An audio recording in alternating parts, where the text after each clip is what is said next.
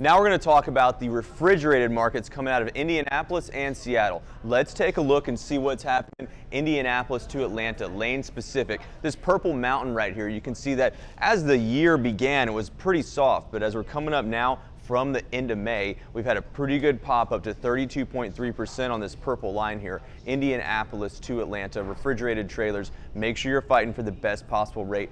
Don't settle. Get what you need. As you head down to Atlanta, headed south, you can see this yellow line right here, 8.11% on the rejections. An excellent little rise right there as the week began. As we move over to the Seattle, Salt Lake westbound markets, let's take a look here. Salt Lake to Seattle coming in at 49.03% on this purple mountain right here. Extremely elevated with a lot of ground still to gain. We have a lot of potential to roll up back up to 60%.